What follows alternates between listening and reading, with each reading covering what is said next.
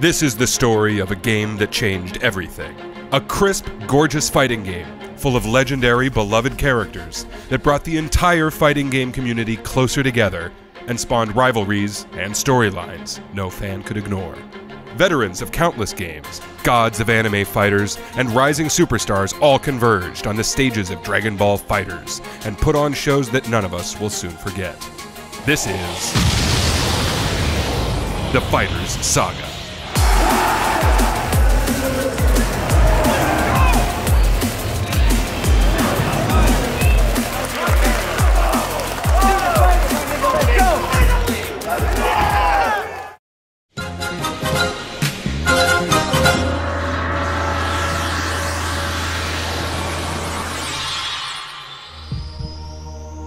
At E3 2017, one fighting game got everyone's attention.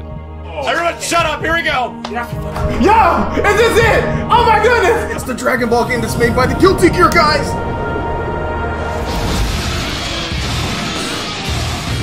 Oh, yes! Oh my god! There he is! Yo! Oh my god! It's fucking Marvel! It's fucking Marvel, dude! When they initially announced Dragon Ball FighterZ, the biggest reason I lost my shit essentially is because it was an actual real fighting game with all of my favorite characters. It was a versus fighting game, so it was 3-on-3, and that blew almost everyone's mind. I saw that I had the battle director of Persona, and I love Persona 4 Arena. I have to enjoy this game. Everything about it aligns for me. It's a team game, and I like to marvel quite a bit. And then I got my hands on it, and I was like, damn, this game feels really good. Definitely has some essence of Marvel. Hell yeah, a lot of seasoning in terms of Marvel is there. You can see a little bit of that Guilty Gear when it comes to, the blue combos with black combos in Guilty Gear's case. They had a child, and it was Dragon Ball FighterZ. I think the most important part about the game was the ability to unite the entirety of the FGC. Everyone was hyped to play the game from all different walks, whether anime, NRS, 2D, you name it, and it delivered. Seeing it grow to what it is today, especially in a fighting game, means a lot. Especially me coming from Marvel 2, we was like, man, what would be the next game that would be a versus series? And one of the main ones we would always say was Dragon Ball. So people not only played the game, but they stuck with it. Essentially, I dropped Marvel Infinite for Dragon Ball FighterZ, and I put Injustice 2 on this this is how I burner. Dragon Ball FighterZ became my main game.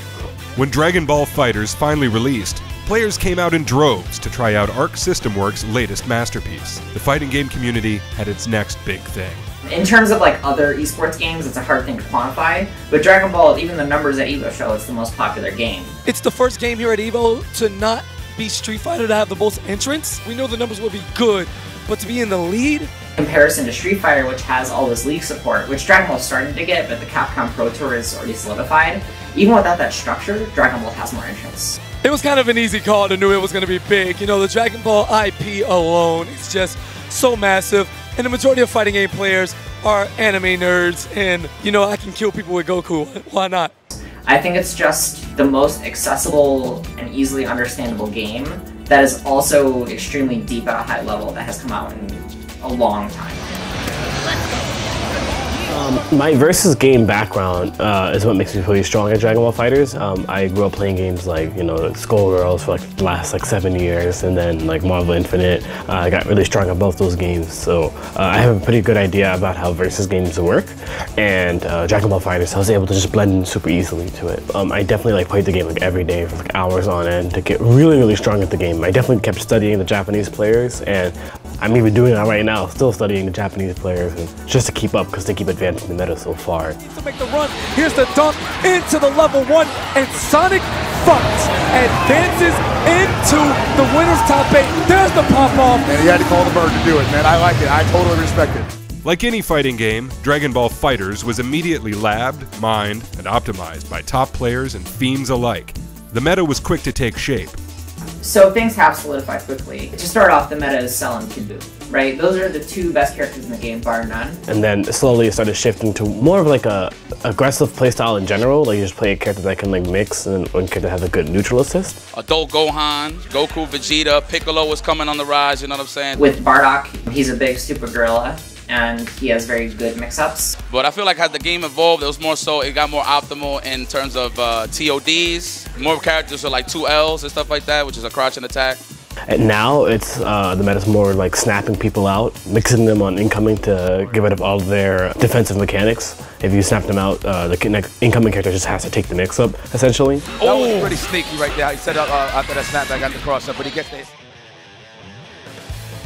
Before a single major set had been played, all eyes were on Japanese powerhouse Goichi, certainly no stranger to the major stages of fighting games.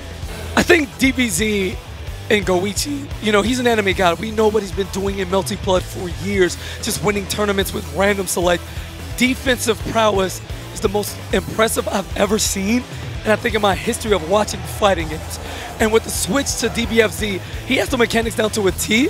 そうですね、やり込んだだけ、結果に見合った実力がついてくるんで、そういったところが好きなのと、あとは僕はただ単にドラゴンボールが好きなんで、その2つが好きです、特に。はい。Goichi is like probably one of the best Japanese players like ever to play this game. His defense is like probably the best out of everybody's. Like the fact that you just can't open him up is like what makes him so strong, right? And like he knows how to attack almost every situation. He knows what you're gonna do before you do it.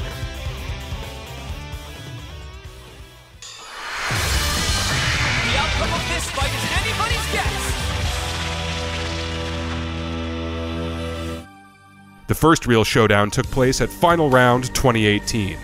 Many of Japan's best players had flown to America to test their might against the rest of the field, and they did not disappoint. Final Round 2018, and just to kick it off with some Goichi versus Sonic Fox, first to 10. This is actually a battle of the gods. People are already getting hyped. The crowd is getting filled up. Final round being super important. You know, it's the first time that people were to see everyone together in a high-level atmosphere.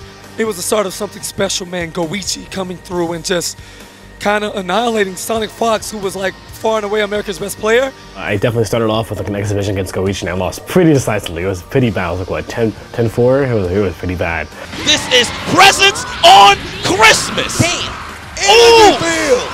Just the dominance of adult Gohan and Vegeta, sis. And a game like that where he has to like heavily mix and play the nooch, as he would say, you know what I'm saying? Definitely Goichi was like that test for him, so. Going up to it, I had to fight like mad strong players like Kazunoko, I had to fight like Moke. It was pretty rough, but I ended up making comebacks of both of them and like just winning decisively and making it all the way to second place. Our first Dragon Ball FighterZ champion here will be crowned at Final Round. Sonic Fox, we all know how much of a monster he is. This was the first time that somebody from the international side, which would be, you know, Japan, which was always known for just busting our ass, especially in a game like that when it's anime style and fast paced. It was a test for Sonic. Like, he never really faced an opponent like that.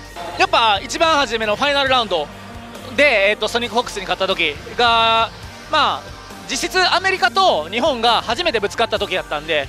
そこで僕が勝つことができたんで本当に嬉しかったですね。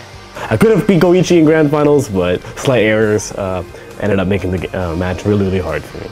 Final flash incoming after this energy field, and this is gonna be enough to do the job. Goichi, what a tremendous grand finals. And that was the very first time where I was just like, I never want to lose to this guy ever again.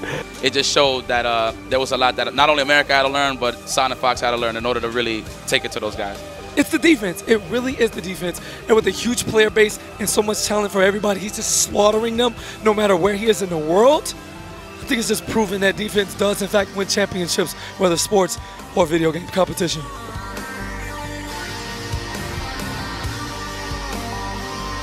There's definitely a language barrier between us. So sometimes we have like translators on standby and like we can like definitely communicate to each other. But we like really enjoy at times like right next to each other and like because we like to play each other a lot. So I think it's pretty sick. We like to just have fun.